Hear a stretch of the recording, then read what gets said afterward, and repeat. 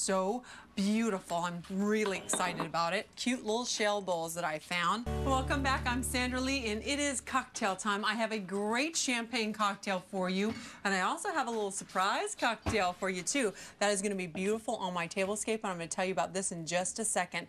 But if you want to greet your guests at the door with something really fabulous, champagne cocktails are always a hit, and they are super simple to make. Now this is just fresh squeezed tangerine juice, and you can see that it even has the pulp in it, and you want to go about 50-50 with this and champagne. Now I do not want you to waste your money on expensive champagne because it won't make a difference anyway. This cocktail is always about the juice. So buy the inexpensive stuff and save your money for later. I'm going to garnish it with something really pretty, and that is raspberries. These add great color. Just float these on the top, and you know what? You could even freeze these. They bear great garnish. How pretty is that little cocktail? Now, let's talk about a real semi-homemade cocktail.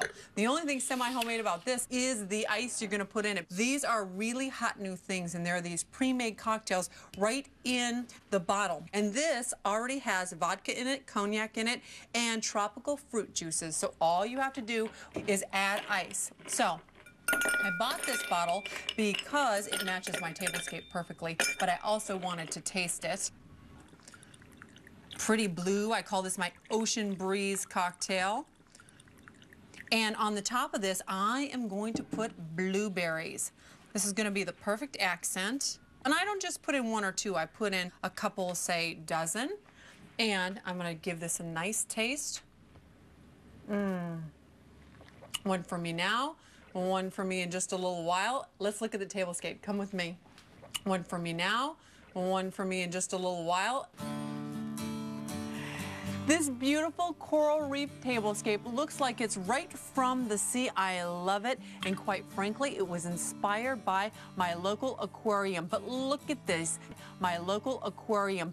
My local aquarium. The centerpiece just starts with faux coral that you can get in any craft store. These little seahorses and the starfish, they are holiday ornaments that I could not resist, and they work year-round. Now on both sides of my coral centerpiece, I just have these beautiful vases in blue and candles inside each one. They kind of look like fish bowls, so I thought they were perfect for this tabletop. This time I want you to remember to keep it simple, keep it smart, keep it sweet, and always keep it semi-home.